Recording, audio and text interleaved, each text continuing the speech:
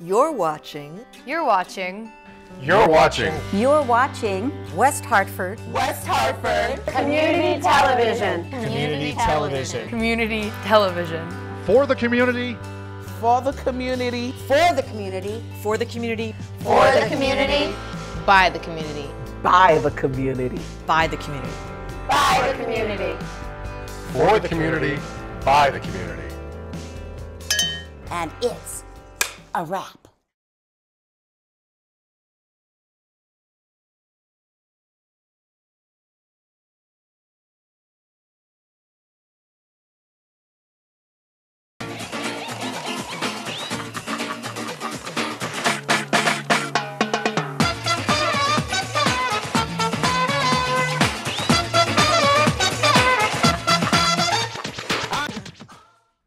Everybody, happy summer. Thanks for tuning into Cameras Rolling. So I'm really excited about this show because this is one of my favorite things to do in the summer is see plays, because it's not that rush that you would feel when everybody goes. It's more of a casual enjoy ourselves, and then I like to stay at the theater and frolic. Go to the restaurants, hang out with your friends. So my guests today are Ruggiero. Excellent. Yay, I said it right. And Jaques Lamarre, who may look familiar. I was going to say, I think this is my record-breaking fourth appearance or fifth appearance on Cameras Rolling. He's my Alec Baldwin, right? Yes. Yes. I have to catch up to you, Jaques. Yes, definitely. But so we're going to be talking about Jaques' new play, our noted, esteemed playwright here, and we're also going to be talking about Theater Works. So let's start with the play, okay? The name of the play is Raging Skillet, which is a great name. Yes, and it's the name of a book that was written by Chef Rossi. It's a memoir with recipes called The Raging Skillet, which is also the name of her business, her catering business. So I can't take credit for the name. I can let Rob take credit for chopping the off of the name. So it's just Raging Skillet, but yeah, it's based on this book and on this woman's life, particularly her relationship with her mother and with food, and it's going to be a lot of fun. Yeah, it's really funny. So now this is your other plays there where I Loved, I Lost, I Made Spaghetti. Yeah. Which Rob directed. Yes. I did. Was that our first collaboration? It was. That was our first collaboration. As playwright and director. Right. And then you have a vignette and Christmas on the Rocks. Yes. Which also Rob directed. Yes. Yes. So now, did you guys know each other prior to this, or did you just meet here through the Hartford? Well, I worked at Theater Works for 2 years, but we knew each other before that when I was working at Hartford Stage. Yes, I met him when he was working at Hartford Stage, and he worked for us, and then he abandoned us. Aww. Yes. I had to go away to come home. So. He's great at but I mostly now, in the history of our friendship, know Jaques as a playwright. Yes. And that's that's the core of our relationship. He does other amazing things, but that's his connection to Theater Works. Yeah. Right. Okay, and also since you did I Loved, I Lost, I Made Spaghetti, of course, people are going to say, so you're partial to foodies. Yeah. Right? They say write what you know, and you don't get a body like this by avoiding food. So, I love food, and I love personal stories, and so I gravitated towards the I Loved, I Lost, I Made Spaghetti after meeting Julia very briefly, Julia Malucci, who wrote the book, and I read it, and I was like, this could be a really wonderful, fun play. And the whole concept of interweaving the food actually is a bit of an idea that came from another show that Theater Works did many years ago called Mondo Manja, which is actually a show I did not see, but everyone years later were still raving about the novelty of someone cooking on stage. Oh. And I think nowadays cooking at home is a novelty for a lot of people. Yes. And so when she's making the pasta from scratch in that show, it's, for some people, it's a jaw-dropping experience. It's running up in Massachusetts right now.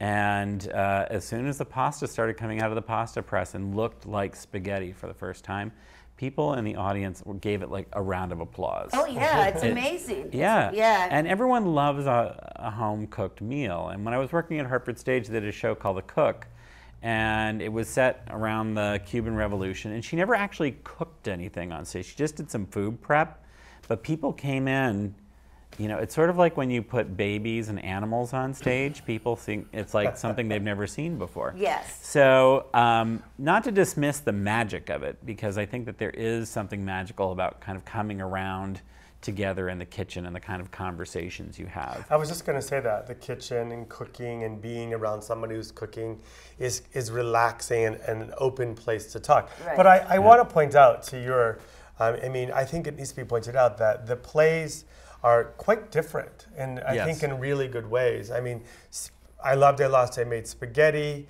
was very food-centric. I mean, part of the event was so paralleled with her kind of this meal coming out of her, and her working out her relationship issues. It was, we always have to say, it was kind of like bad dates with food. Yes. Yeah, But that makes sense. it was very unique. What I think is wonderful and special about Raging Skillet is certainly there's food that happens, but Right. but it's much more the vibe of this person, and it's much less food centric. I mean, it's a cooking demonstration, which Chef Rossi in real life hates to do. She loves to speak and tell stories, but this central relationship of mother-daughter is really, I think, primary into the event of the play. And it relates back to her connection to food. Would you say that's true? And the food really is more, as Rob said, it's less integral to the plot and more illustrative of who she is. She does these kind of white trash twists on Jewish cooking, and so Well put. you know, and so she'll be the first to say it. I mean, she also does really fine cooking as well. But one of the things she calls herself a punk rock caterer, and she comes at it from a rebel standpoint. So she says that when people call and say they're having their wedding and they would like chicken cordon bleu, she hangs up on them. You know, she says, if you call me and tell me you want to do like a Jamaican white trash Creole whatever themed dinner, she's like totally your caterer. So we try to use the cooking in Raging Skillet to really illustrate how she has a definite twist on how she approaches food and how she approaches life. Right. And it's also communal. I mean, there's something that happens at the end of the play that is not scary audience participation, but it's something that is interactive with the audience, like kind of a celebration. Right. We don't want to surprise, no spoilers. Yes. All right, no spoilers. That's okay. Yeah, no, but I think she might be ready to ask No, what that no, might no, be. no, I'm not. But you know, but the one thing I wanted to say, which I'm sure you find with directing and you find with writing these, is food. The way it resonates with all of us, the emotional impact, whether it's emotional eating, or I can smell something and have this nostalgic rush, and it can bring out heavy feelings of having and wanting comfort and nurturing as a child. Yeah. And it's funny because one of the things when I watched Last I Made Spaghetti, you know, I didn't have those. My grandma was a Minnesota cook, so they say green Jello is a vegetable. You know? So it's not like everybody had a lot of experience. That's fantastic. And I was sitting next to one of Jaques' friends, Elizabeth, and she brought on the pasta thing, and I'm like ducking. What is that? I had no idea what it was. And it's so neat to hear how everybody relates. There's pasta coming out. I know. Well, no, I mean, to me, it looked like a weapon. like you know, in like World War Machine II. gun. I was like, what is it? But when That's fascinating. you know, when we did my play Born Fat at Seven Angels in Waterbury, even though there's no cooking involved, the show is obviously very much about this person's relationship with food, and she and I share a lot of struggles in that regard. She, you know, her story is so much more extreme, and so you know, I've written a lot of other plays on a lot of different subjects, but I think food and women are two things that I'm drawn to in my writing, and so this play, Raging Skillet, is about this woman and how her mom set her on the path to be a chef unwittingly, and how her mom, kind of sort of bombs in on her evening when she's introducing her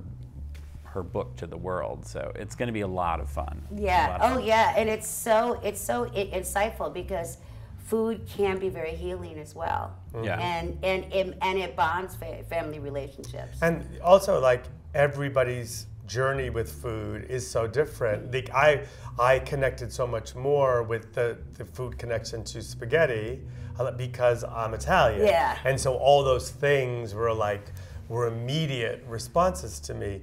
Her connection to food is through a different upbringing, a different cultural experience. Right. So it formed her as a person and as a chef. Yeah. Right. Oh, and a fun being part of that demographic. I love the music. Oh. Because it takes me back and it really does set the scene nicely. Well, that's something I will say that I would say is a common denominator in you're a music lover. Mm-hmm. You have a great knowledge base of music, and music is typically an integral factor. And as a playwright, he's very specific about the songs that he hears. Mm-hmm. A couple of times in our history, I convinced him to change it. And I would say for the better. I would say for the better. I'm laughing because he wanted a different song at the end of his Christmas on the Rocks piece, and I was like, no, it has to be this. And Rob picked the absolute perfect piece for it. It has everyone in tears at the end of the show. Oh, it's such a sweet piece in Christmas on the Rocks. But that's what that collaboration is about, and he knows music, and his connection and specificity is far superior to mine. But that's what makes him fun when he writes his pieces. They really help inform the moment in fun ways. And Raging Skillet has way more music than either of those pieces, because she calls herself a punk rocker, and so the show is not only Rossi, the chef, and her mother, who's just known as Mom on stage. Her real name was Harriet. But there's a third character, and it's a DJ, and he plays other parts in it, but he is basically providing the musical tapestry of her life. So he's going to be on stage almost as much as Mom, I think. Yeah. There's three characters, and you should tell her who's playing Mom. Actually, that's exciting. Yeah, we're really excited. Barbara Rosenblatt is playing Mom, and she, for viewers of Orange is the New Black, will know her as Rosa. I don't want to give massive spoilers away, but she has the best moment at the end of season 2. She is the grand finale. And if you're trying to remember who Rosa is, she was the one who had cancer throughout her prison term, and therefore has no hair. So in our show, she will have hair. She will have. She actually does feature hair in real life. It's such an exciting gift for us, in a season that's had started with Richard Dreyfuss, and we had a lot of lovely, blessed success in the season. Yes. And to cap, this is the last show of our 31st season. To have Barbara being in Raging Skillet is real exciting for us. Right. Yeah, right. absolutely. So speaking of Richard Dreyfuss, the Theater Works is just soaring. It's doing really well with you at the helm, and congratulations to that. Thank you so much. So you've got a very new, exciting season. We just announced our 32nd season a few days ago. 32nd. Yes, so I'm very excited. I kept juggling titles and directors, and I waited till the rush of all the other announcements were over, and so we've had such a positive response. So would you like me to write it down real quickly? Please. We're opening our season this fall with a production of The Wolves. The Wolves is a play that was a Pulitzer Prize finalist, and it's a cast of 10 and 9 young women who are part of a soccer team that have gathered since their youth, and they're now going off to college. So, and an adult, but I don't want to give that part away.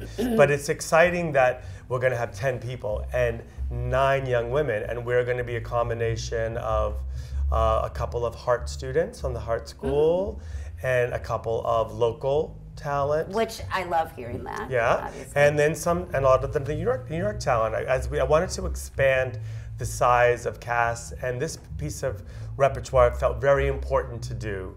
And it's a female playwright, and my artistic associate Eric Ort is directing for the first time at the theater doing it. Oh, nice. Then our second show is a production of Constellations. Constellations was a show that was on Broadway a couple of seasons ago with Jake Gyllenhaal. And I'm fascinated by the piece. It's structurally very different, and we're planning a really kind of bold, immersive theatrical experience with it. It's all I can say right now, but I'm exploring live music and restructuring the theater a little bit. So that's what we're studying. The third show is a show that I wanted to do from when I read it multiple months ago, and it's Matthew Lopez's play, The Legend of Georgia McBride. Now, Matthew was a resident playwright at Hartford Stage at one point. He did Reverberation. He did The Whipping Man, a very famous play. But this is a comedy, really, about this Elvis, out of luck Elvis impersonator, young in his 20s with a pregnant wife, and he ends up in this little bar in Texas and ends up becoming a famous drag queen. And his name is Georgia McBride. Oh, how fun is that? You know, there's all ways to come up with your drag name. And that leads to some revelation about what the definition of family is and accepting yourself beyond stereotypes. He ends up being really good at it. And he's a straight married guy having a baby. So, and I think it's a really fun story. I haven't seen it yet. The fourth show is a production of The Invisible Hand, which has just received multiple Connecticut Critics Circle nominations of the play for a show they did at Westport Country Playhouse, and that director is coming to do our production, which you are the first to know.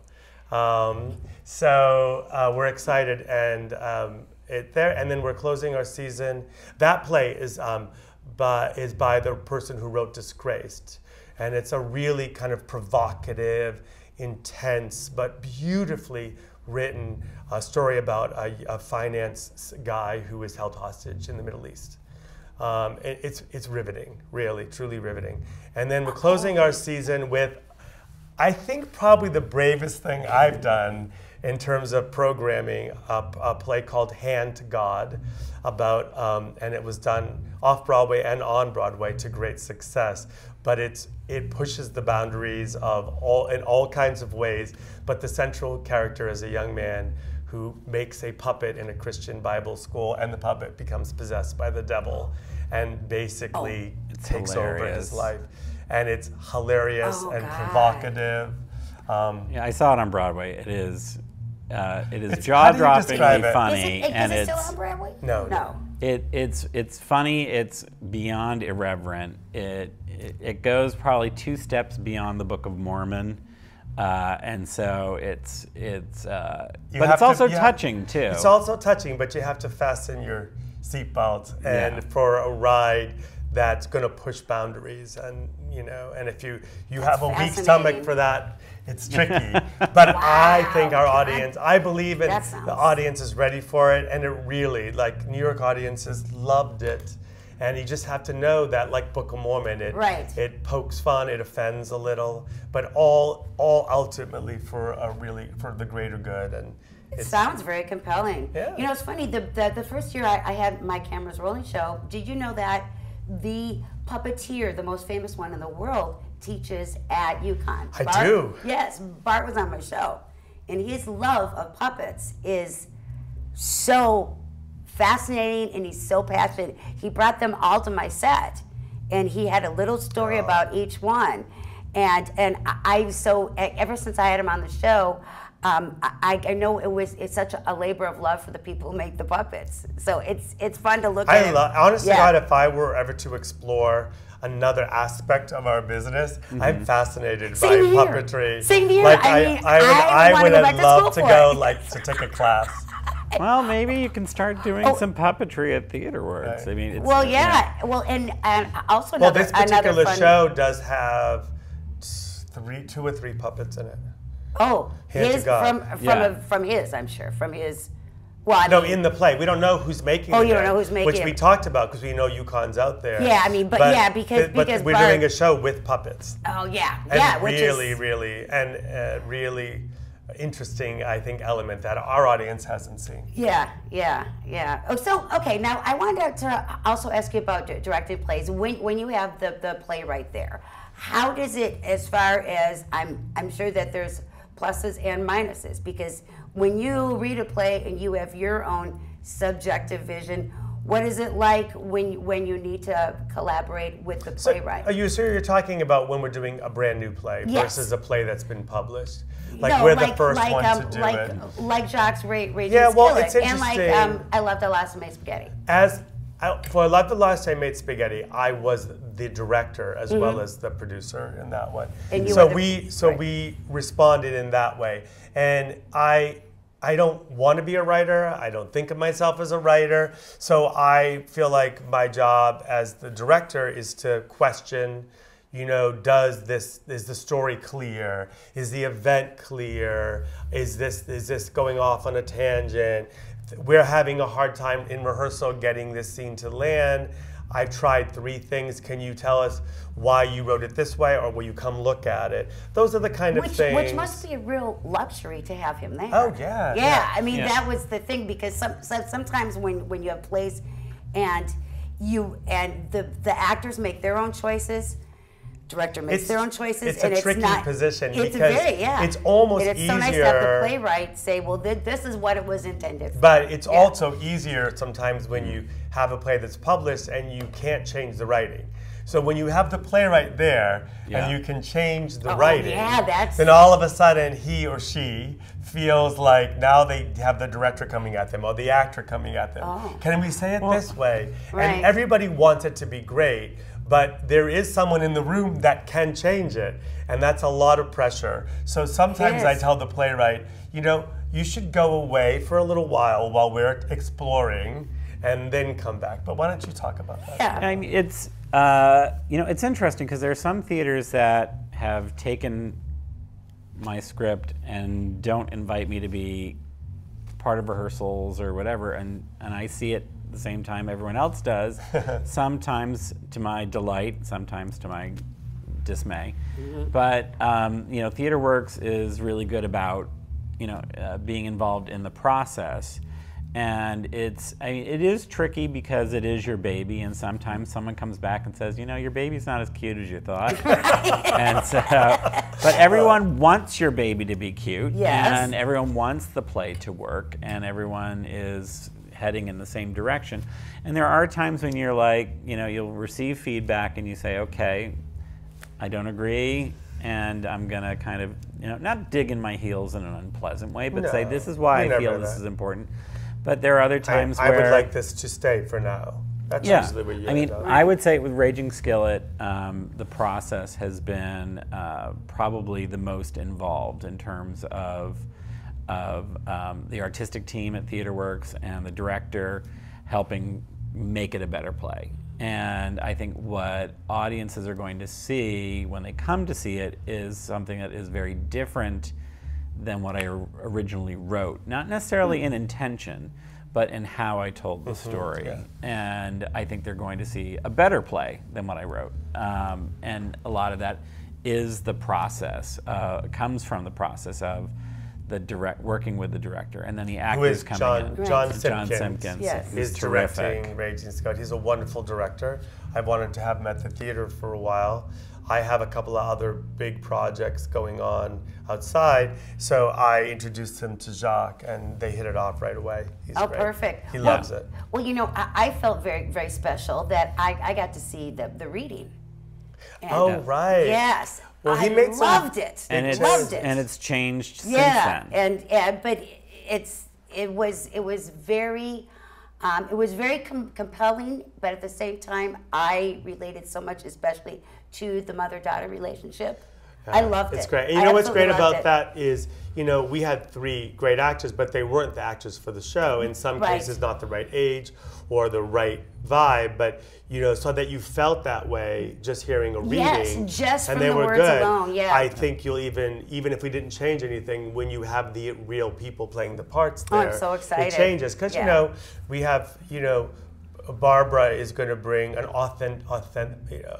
authentic Jewish sensibility to that part, which will only elevate it. Yes. Right? Yeah. And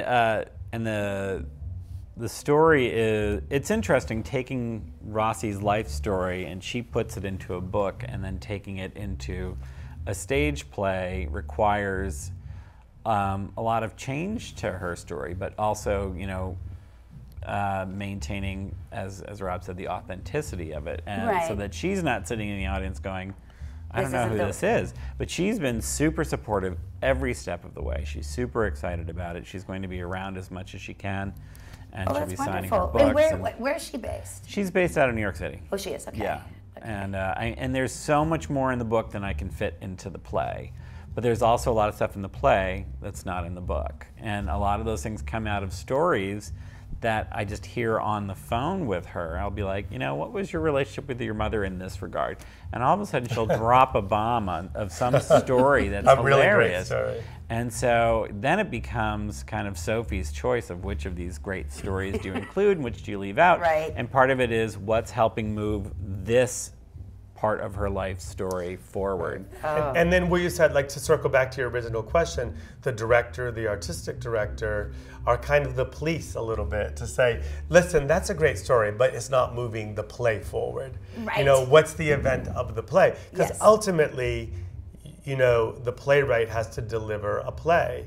And it's very unusual, you know, that this was a play that we talked about, that he got a commission from the Roberts Foundation, you know, some Thank support you, Roberts there Foundation.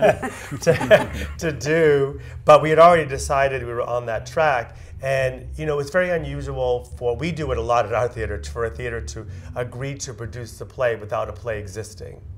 But we have that faith in Oh, John. that's a wonderful leap of It's faith, really and it's such unusual. a compliment. It's really unusual, and Yeah, I'm very grateful to have definitely. that kind of relationship with Rob. Okay, so we only have a couple minutes left. Where can people find out more about the play? They can go online. TheaterWorksHartford.org is always the best way these days, because everything is there, including buttons to buy. Yeah, so you know? they don't have to call They anymore. can call. But they can call. Call if they want that TheaterWorks, option. 860-527-7838. 860-527-7838. And there's usually someone there during business hours. But TheaterWorksHartford.org is the best way to get the most up-to-date Right, information. and I'm so excited to see the plays of your season. And Jaques, It's you a great have lineup. a website, right? I was convinced to become a subscriber this year Oh, because wow. I saw they were doing Raging Skillet and I thought I couldn't miss it. So, So yes, he is a I have subscriber. I have websites, JacquesLamarrePlaywright.com. Playwright.com, so people can find out more about what you're doing. Yes. And on Facebook, he has 1 million people. Oh, I watch know. it, Yes. Yeah. Right? You do although all that I'm stuff. picky. I'm picky. But we're also, you tweet and stuff, right? I don't tweet. No, he doesn't I don't tweet either. We're all, We need to tweet. No, we're all what my daughter calls Facebook dinosaurs. Ah, Might as well face on that it. note. That's a happy note. All right, so I will see you at the theater. We'll Thanks see you you guys at for the theater. coming. Excited to have you back. You're going to come back again, my Alec Baldwin. I will. Thank All right, you guys, I will see you. Thanks for tuning in to Cameras Rolling. I'm going to see you at the theater. Looking forward to it.